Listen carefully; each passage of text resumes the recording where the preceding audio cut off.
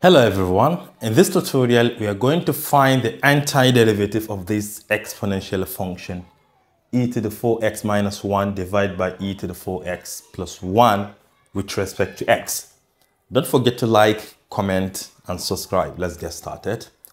The first thing I would like to do here is to divide the top and the bottom by e to the power of 2x. So we have e to the power of 4x divided by e to the power of 2x will give us e to the power of 2x.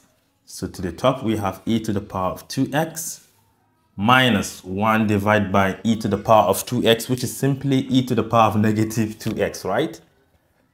E to the power of negative 2x. We do the same thing here. If you divide this by e to the power of 2x, you have e to the power of 2x plus 1 divided by e to the power of 2x is simply e to the power of negative 2x with respect to x. Now we're going to do a kind of substitution here. I would like to let u be equal to e to the power of 2x plus e to the power of negative 2x. And now we are going to differentiate both sides.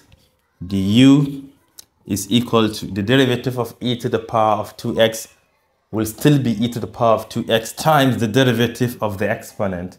The derivative of 2x is 2. So we have 2 e to the power of 2x. The derivative of negative 2x will give us negative 2. Then the whole of this will be e to the power of negative 2x with respect to x. You can see we have 2 in common, or we can simply divide both sides by 2. I think we can do that. So this becomes the u over 2 is equal to e to the power of what? 2x minus e to the power of negative 2x dx. But if you pay attention, e to the power of 2x minus e to the power of negative 2x dx is exactly what we have here. E to the power of 2x minus e to the power of negative 2x dx. So we can confidently replace it with just du. And all of this, remember, we have let it to be equal to u. So we can back substitute. This is the integral of what? The top is just du over 2. We can factor out 1 over 2 outside. Then we still have du divided by u, right?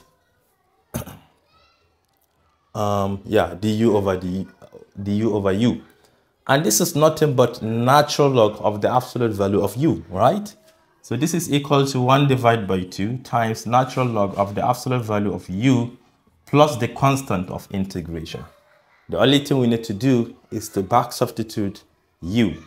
We have u here, which is simply e to the power of 2x plus e to the power of negative 2x. So finally, this is what we have. 1 over 2 times natural log of the absolute value of e to the power of 2x plus e to the power of negative 2x plus the constant of integration. As simple as that.